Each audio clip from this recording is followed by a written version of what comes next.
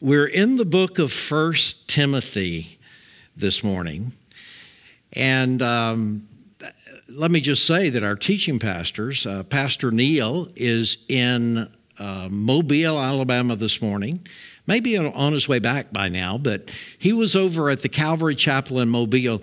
Neil has this unique ability to be kind of a magnet for other churches. I saw him do that in Destin. He kind of brought all the churches together down in Destin, Florida, to do things. And he's done that here locally, but he's also done it in terms of our Calvary Chapel churches, all the way from Gulfport, Mississippi, down to Panama City Beach, Florida. And there are 10 or 12 churches that are Calvary Chapels in that span of space along our coastline. And so Neil has brought those guys together. They come here, and we get to fellowship with them on occasion, about once every quarter. And so Neil is over in Mobile this morning, a Calvary Chapel that is growing, that is active there, that just moved into a new building. So pretty significant thing for them, and they invited Neil to be a part of that. Pastor John is teaching at a couple of conferences this week, so he flew out first thing this morning, and then there's me, and I just keep coming back like a bad habit. But I enjoyed doing it. So we're in 1 Timothy, and here's something interesting right up front about 1 Timothy. Every single book in the Bible that starts with the word T, or starts with the letter T, is grouped together. Did you know that? No other T's in the Bible except for right here, 1st and 2nd Thessalonians, 1st and 2nd Timothy, and the book of Titus, all grouped together in the New Testament. And I'm thinking some of you probably knew that, but let me give you something you might not know. These books are listed in alphabetical order. Now, is that significant? I honestly don't know, but I know who does. Pastor Neil does. So call him tomorrow morning, give him a ring. I'm sure he'd be glad to talk to you and give you a reason for that. So if you're in 1 Timothy, say, got it. Okay, good. Chuck Swindoll, a Christian pastor, teacher, and evangelist, said this about Paul's first letter to Timothy. 1 Timothy represents the most explicit and complete instructions for church leadership and organization in the entire Bible. This includes sections on appropriate conduct in worship gatherings, the qualifications of elders and deacons, and the proper order of church discipline. Jim Gallagher, the pastor of Calvary Chapel in Vero Beach, Florida, said this: until the writing of the pastoral epistles, of which 1 Timothy is one, until the writing of those epistles, the church had no ecclesiology. And what that term means is that there were really no written instructions or structure to follow concerning the life of the church or the operation of the church. So I say this to say this. This is pretty important stuff that we're getting into this morning. And my job is just to give you an overview of 1 Timothy. Pastor Neil will be starting with chapter 1, verse 1 next week as we come together. But the epistles, these letters in the New Testament in general, were written to document and communicate the doctrines of the church, how everything operates in the church. So what you and I will be reading about and learning about in our verse-by-verse studies through this letter, and then the subsequent letter, our second letter written to Timothy, is what our church, Coastline Calvary Chapel, and other churches that name the name of Jesus Christ should look like, doctrinally speaking. Now, some of the questions that are answered specifically in this letter. Who is Jesus Christ in relation to the church? Important topic. What is the purpose of the church? And how is that purpose carried out by the church day to day? What is godliness? And how should our church pursue godliness? And how should we model it for the community around us? What are the roles of men and women in the church? What's to be taught in the church? And what do we do when somebody steps outside of those guidelines? Who qualifies for positions of leadership in the church? And how does the church care for those who are widows? Now, we're not going to get to all of those this morning, but we certainly will get through the letter verse by verse as our pastors teach through it in the coming weeks. So be here for that. So we can look at this letter as an instruction book, if you will, for churches to follow. A set of plans to adhere to or to hold fast to. That's our theme for this study through 1 Timothy, holding fast to those things we know. And that's important because we're in a culture right now that's constantly changing and constantly challenging those things that we know to be true based on God's Word. So let me pray for our time together, and we're going to go through this really quickly. And the way I'm going to do it is just hit some of the doctrinal information and give you a bunch of verses of Scripture. So you can quickly flip there if you'd like. I'll have some of them on the screen. You can jot them down if you'd like to. But important stuff that we're going through this morning concerning the Church of Jesus Christ. Let me pray for our time together. Father God, we thank you for bringing us together this morning as a church. Lord, we are the church, and you've got a lot to say about the church in this letter to Timothy. And we want to grab hold of those truths this morning, Lord. I pray that you would give us the ability to set aside those things that would kind of come into our mind and occupy our mind. The enemy tries to distract us during times like this. Lord, I pray that you would give us the ability to focus in on you and to focus in on your word for this short period of time, knowing that we're right where we're supposed to be. Lord, we're right in the center of your will for the next half hour. So we pray that you would speak to us, pray that you would encourage us, pray that you would help us to develop a lifestyle of godly living. And we ask it in Jesus' name, amen.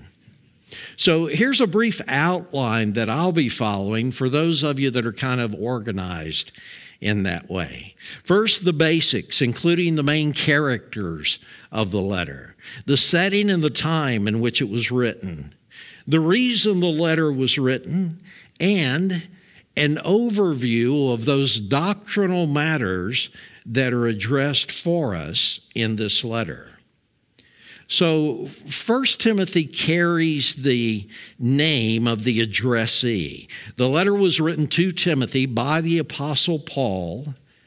And in addition to our Savior Jesus Christ, Timothy and Paul are really the main characters of this letter. Now, Paul was previously known as Saul of Tarsus. He was a Pharisee. He was a Jewish zealot who persecuted the early followers of Jesus. He was also one of the official witnesses as a disciple named Stephen was killed. He was stoned to death, and he became the first martyr of the Christian faith. The book of Acts tells us that the risen Jesus Christ appeared to Paul personally as he was on the road to Damascus. And he was on a mission. He was looking for Christian followers so that he could bring them back to Jerusalem in chains. He was going after these guys. Man, I thought I had an intense come to Jesus meeting one time in my life, but What Paul experienced is crazy. Listen to this. It's from Acts chapter 9. As he was nearing Damascus on this mission that he was on, a brilliant light from heaven suddenly beamed down upon him. He fell to the ground and heard a voice saying to him, "Saul, Saul, why are you persecuting me?" "Who are you, Lord?" Saul asked, and the voice replied, "I am Jesus, the one you are persecuting." Now, after this encounter, Saul becomes Paul, whom we know as a follower of Jesus Christ, a missionary, an early church planter, and a church leader. He's also responsible for over half of what we have in the Bible as the New Testament. Now, Timothy is referred to in Paul's introduction as his true child in the faith. And it's interesting, never really thought about this before, but this terminology describes my relationship with Pastor John. I mean, I'm his true child in the faith. And this is one of those things, if you know, you know. Some of you do know. Some of you have been around for a long time. If you don't know, let me just share a little bit of my story with you. I found this church while Anna and I were visiting Gulf Breeze, looking for a place to live. I'd already taken a job here to get back out on the coast to begin with, but also to continue climbing the ladder in a career path in medical administration. That's what I did back then. It was a Saturday morning. We were with a real estate agent, kind of looking at possible homes in the area. And I literally saw a sign from God. It was right down here on the corner of Oriole Beach Road and Oriole Beach Drive. And it said, New Life Christian Fellowship. That was the name of the church at that time. And it was a church that needed a sign because it was tucked back away in the woods here. I mean, this property hasn't always been developed like this. It was those two buildings that kind of run east and west, and it was a driveway that came off of Oriole Beach Drive instead of Oriole Beach Road. And literally, these neighborhoods around us, I've had a front row seat in kind of watching them develop over the years. It was pretty much woods back here at that time. So long story short, Pastor John gave me the opportunity to use the gift of administration, which God gave me very clearly here at the church. And it was 29 years ago this coming Wednesday that I showed up here for my first day on staff. So Pastor John invited me to serve in the ministry here. He trained me how to be a servant leader in the church environment. He ordained me for a life of service to the Lord and to His church. And then on top of all that, He taught me God's Word. So we've never really described our relationship in these words, but as I read those words, I said, man, that seems to fit. So Timothy, whose name appears throughout the New Testament letters, is thought to be around 40 years old at the time of the writing. He was 20 years younger than Paul. And that fits too because I'm 20 years younger than Pastor John. No, I'm not really. I wish I was. And Timothy was working in Ephesus, where Paul had left him to oversee a church. Timothy was recruited as Paul's traveling partner during Paul's second missionary journey.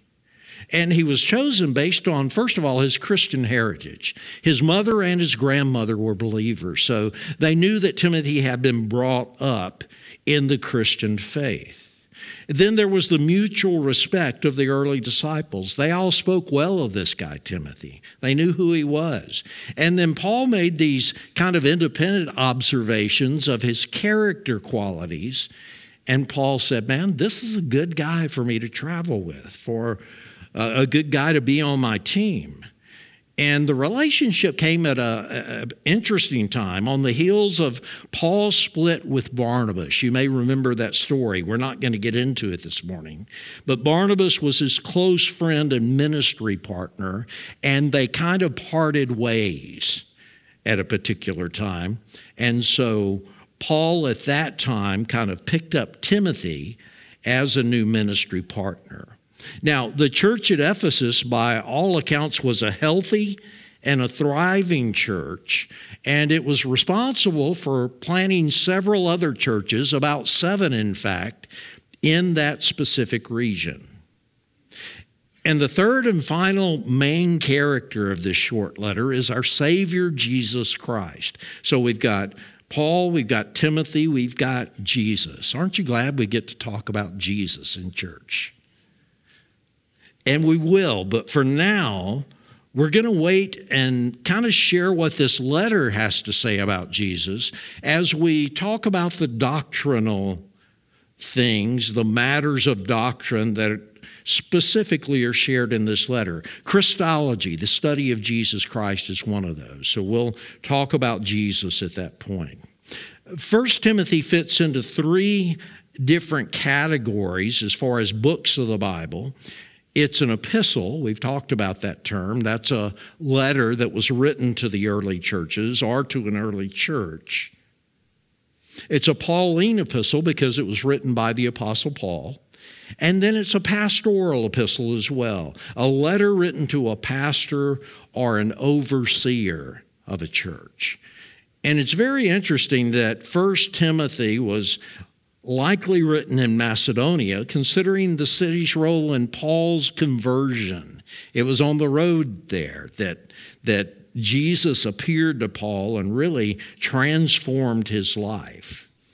Now, the time frame would have been around 60 years after the death and resurrection of Jesus Christ. And the story here follows the narrative in the book of Acts. And in Paul's life particularly, this letter was written between his imprisonment in Rome and the time of his death. So it was very late in the life of Paul. He's kind of sharing his final thoughts here, specifically with Timothy, but with the church as well. And the purpose of the letter was threefold: to encourage Timothy in the oversight of the church at Ephesus. Second, to speak correction into some specific areas of doctrine, things that weren't going well in the church at Ephesus. We'll find that one of those specifically was false teachers.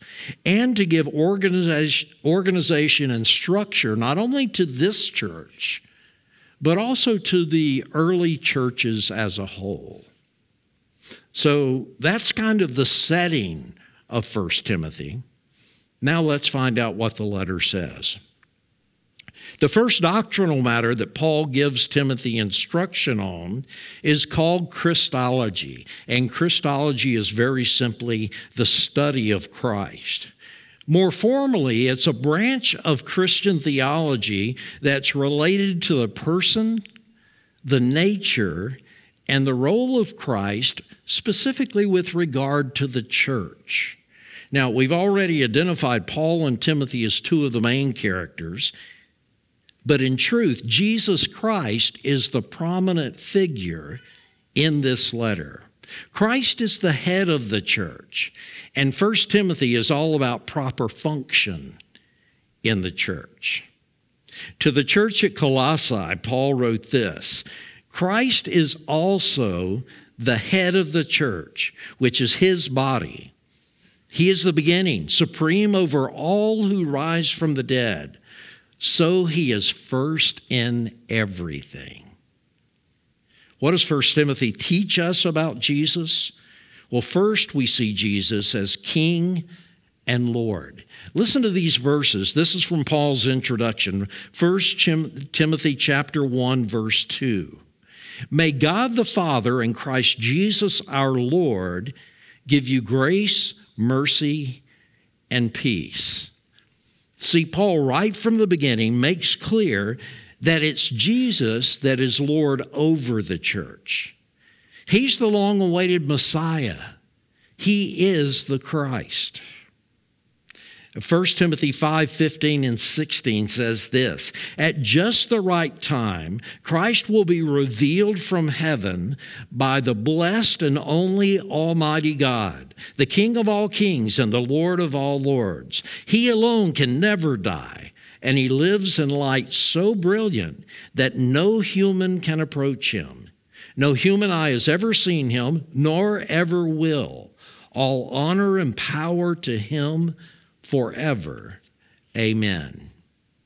And then we see Jesus as the Savior of all mankind. 1 Timothy 1:15. This is a trustworthy saying, and everyone should accept it. If you write in your Bibles, underline that.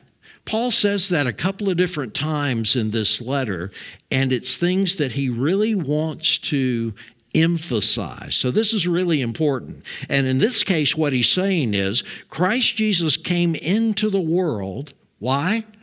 To save sinners. And then Paul says, and I'm the worst of them all. I think we probably all could say that. Paul acknowledged that Jesus came for a specific purpose. He came to save sinners. He came to save you and I. He came to seek and save the lost.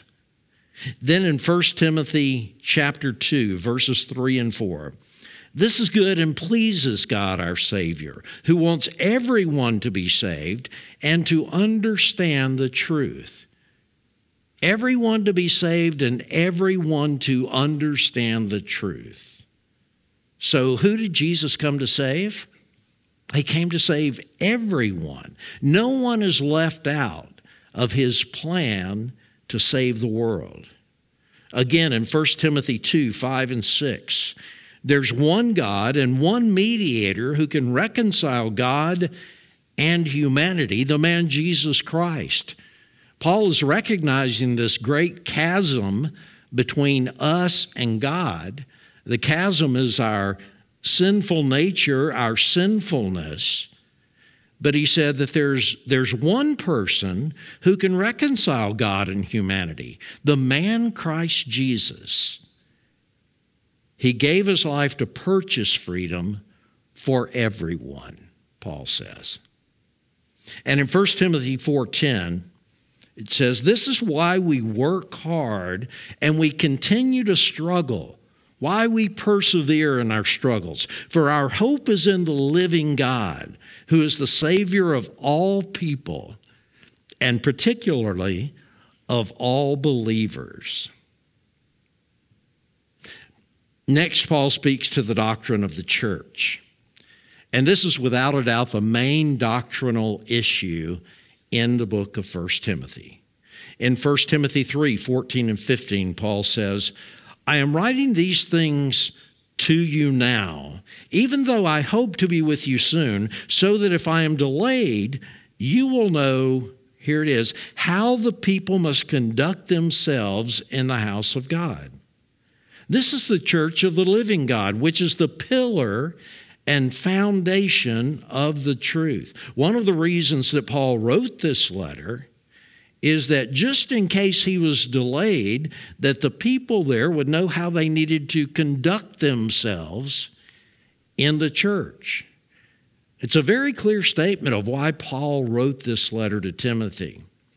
And as a pastor, as a shepherd myself, I wish that everyone who considers themselves a part of this church could be here to hear what the church really is. See, the church is not a building. It's not the pastor. It's not the church staff. Scripture clearly defines that the church of the living God is a church of living people. And what that means is you are the church. You and I, we make up the church. The church is God's people. It's not programs. It's not facilities. It's not just the leaders of the church. And there are so many misconceptions about the church, even in church circles today. So we're going to plan on this for a minute. We're going to kind of explore together what Paul had to say about the church and look at it from the perspective of our church. Now, Paul calls the church the pillar and foundation of the truth. And what does that mean exactly? The pillar and the foundation. Well, foundation means ground or grounding. So the church is grounded in the truth. It's the solid support structure on which the Word of God can rest. It's the church's job to uphold the Word of God. That's what's being said. If a church is not upholding the Word of God, I would say it's really not functioning like a church of God at all. It's not. The church should be immovable, infallible in its support of God's Word. But it's also called a pillar. And this word adds depth to the definition of it. Listen to what English theologian Matthew Poole said. He said, pillars were used in ancient times to fasten upon them any public edicts which princes or courts would have published. And what that did was it exposed them to the view of all the people. Hence, the church is called the pillar, and the basis or the seal of truth, because by it, the truths of God are published, supported, and defended. Published, supported, and defended. See, that's what the church does with the truths of God. So here's what the church is according to Paul. The church, by design, is a group of people who come together as a foundation or a platform from which the Word of God is displayed. The church is a billboard, if you will, that holds the words high for all to see. The Word of God. In the church, the Word of God should be central. And that's a distinctive of Calvary Chapel churches around the country. As a group of people called to Coastline Calvary Chapel, you and I, we're very obviously sharing that passion for God's Word. If you don't share that kind of passion for God's Word, you probably come in the front door and go out the back. You know, that's what we do week in and week out, is teach the Word of God. And there's always room for improvement, but I think we as a church do that very, very well. But that's not all a church is. In the context of Scripture, as God's people, you and I follow a model that's laid out in Acts chapter 2. We pray together. We worship God together. We enjoy this thing called fellowship as we gather together. And we remember that our sins were erased once and for all time by the blood of Jesus. It's Acts 2:42. It says there, and they continued steadfastly in the apostles' doctrine and fellowship, in the breaking of bread and in prayers. And listen, while we're not a social hall, I do believe that the Church of God fills a critical role in meeting certain social needs in our community. I mean, we see that through the ministry of Jesus and his disciples. We see as we look through the Gospels where people were fed that didn't have food, where widows' needs were provided for, where sick people were prayed for and then they were healed. Now, is the church still involved in providing for the needs of the community? I would say so. Absolutely we are. And I can only speak for us, for our church. But let me give you just a few examples of just some things we do, just a couple of examples. Corporately, we get together and we care for the people of our community through a monthly food drive that stocks a local food pantry. Now, the food out of that food pantry is distributed right here in our community, so we participate in that. We support the Waterfront Rescue Mission, and through their ministry, they provide for the needs of those many times who are overlooked in our community, sometimes even shunned by our community. We support Safe Harbor Pregnancy Resource Center. It's an organization that provides free and confidential services to women and to families who discover a new pregnancy in their life. And through that, we support the biblical pro-life stance. See, we're people helping people in the name of Jesus, as God leads and guides us, because we're moved with compassion. We see all throughout Jesus' life how he was moved with compassion, and we are too. But more than anything else, listen, the church must, as Calvary Chapel founder Chuck Smith said, simply teach the Bible simply. We simply teach the Bible simply. We don't need great orators. I'm thankful for that. We don't need dynamic speakers, although it doesn't hurt to have one. You know, I very often tell people we have two of the best expository teachers of God's Word right here at Coastline Calvary Chapel. We do. Pastors John and Neil, they teach the Word week in and week out. What we need is men who will become students of Scripture and teach what they've learned to other people. And that's what we have in those two guys. They've learned it. They've done it. They've studied it. And they teach it to us on a regular basis. So Paul says to Timothy in chapter 4, verse 13, he said, Timothy, until I get there, focus on reading the Scriptures to the church. Just read the Scriptures to the church, encouraging the believers and teaching them what those Scriptures say. What's the doctrine of the church? Simply stated, the church of God should be all about the Word of God. See, more than anything else, that's the charge from our founder, Jesus Christ. That's what he says to do. Another doctrinal matter that Paul writes to his son in the faith about is called godliness.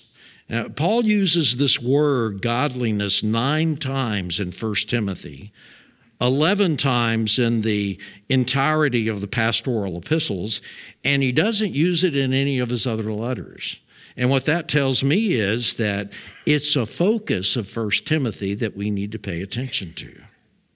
So in chapter 4, verses 7 and 8, Paul says to Timothy, do not waste your time arguing over godless ideas and old wives' tales. Instead, train yourself to be godly. Train yourself in that. Physical training is good, but training for godliness is much better, promising benefits in this life and in the life to come. So you got to ask the question, what is godliness? Well, for our purposes this morning, godliness is a lifestyle of devotion to God. It's a lifestyle of devotion to God. Who remembers a guy named Enoch from the Old Testament? Any of you guys recognize that name?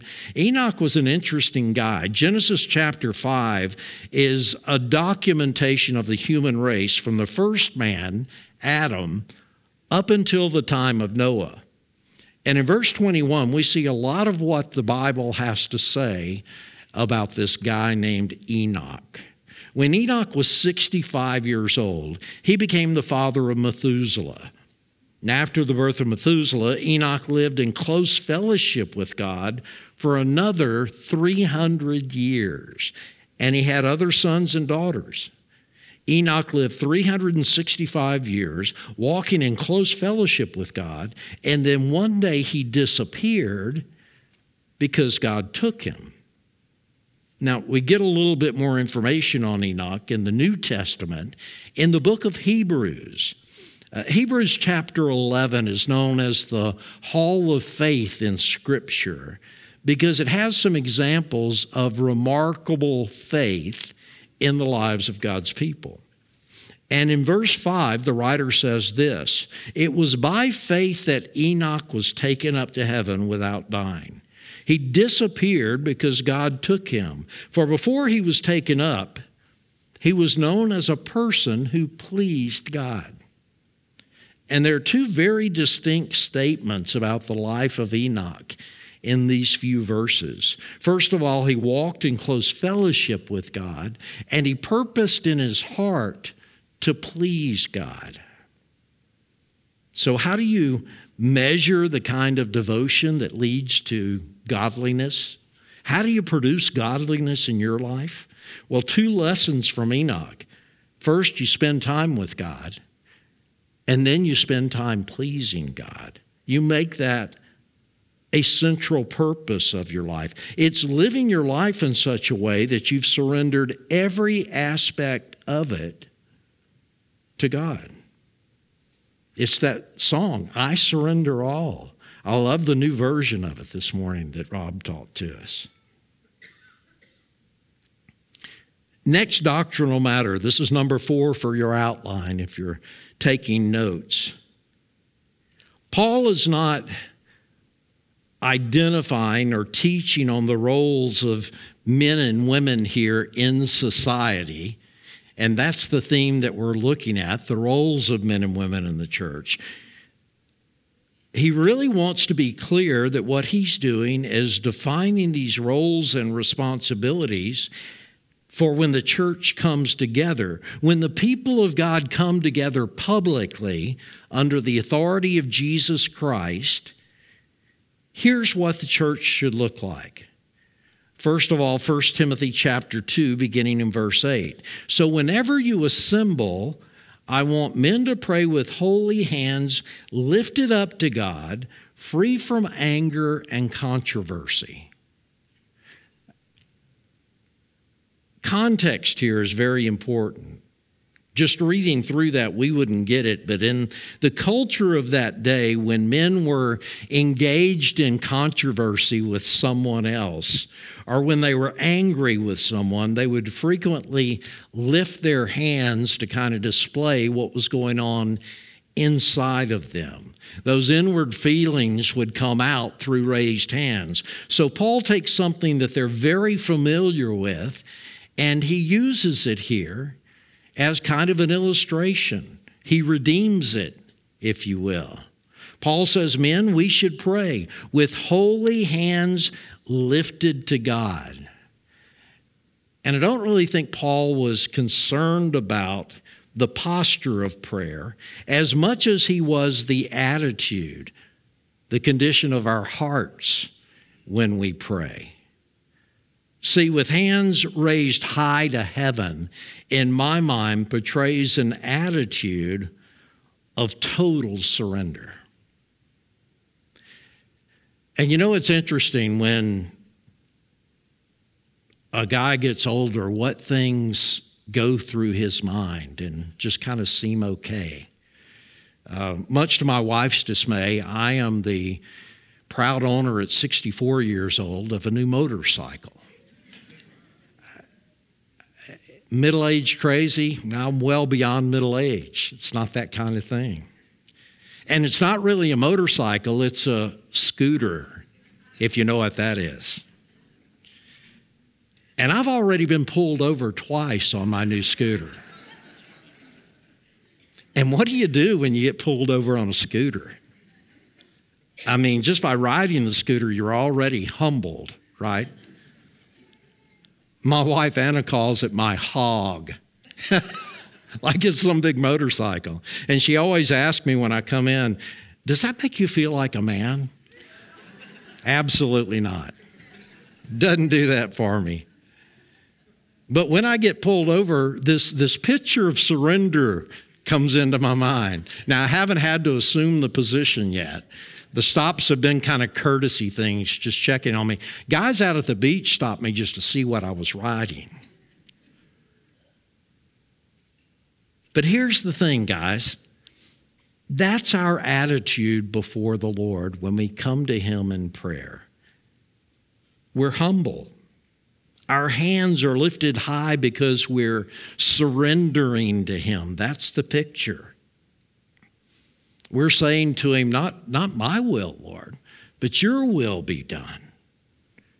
We come with a broken spirit. We come with a contrite heart. But listen, gentlemen, we come. Man, we need to come often to the Lord in prayer. And the next topic is women in the church. Oh my gosh, look at the time.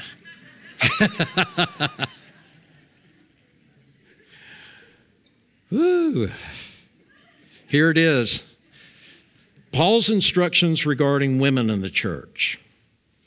When the church comes together, Paul said, be modest in your appearance. That's the first thing that he says to women. Wear decent and appropriate clothing. Don't draw attention to yourself. If you want to make yourselves attractive, do it by the things that you do. That's how you make yourself attractive. Let the good and godly attributes that God has placed in each one of you kind of come out in right living. Man, great picture there. But Paul doesn't stop there. He goes in for more. Paul goes on to say, learn quietly and submissively, not teaching men or having authority over them. Paul's words, not mine.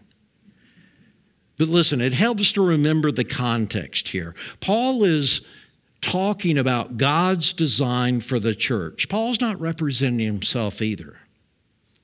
Now, does that mean that women shouldn't teach in the church? Of course not. Women are encouraged to teach other women in the church. Specifically, the older women are encouraged to teach younger women in the church. They have a huge responsibility to teach, specifically at this time, in their homes, as the women were the ones that raised the children of the family. So they taught the Bible in that context. And listen, today they fill many other roles, equally important roles, as the body of Christ comes together corporately. So here's the bottom line from Paul. He says, women, when you come together as a church in a public setting, gather with an attitude of faith, love, holiness, and modesty. And I don't think any of us would disagree with that.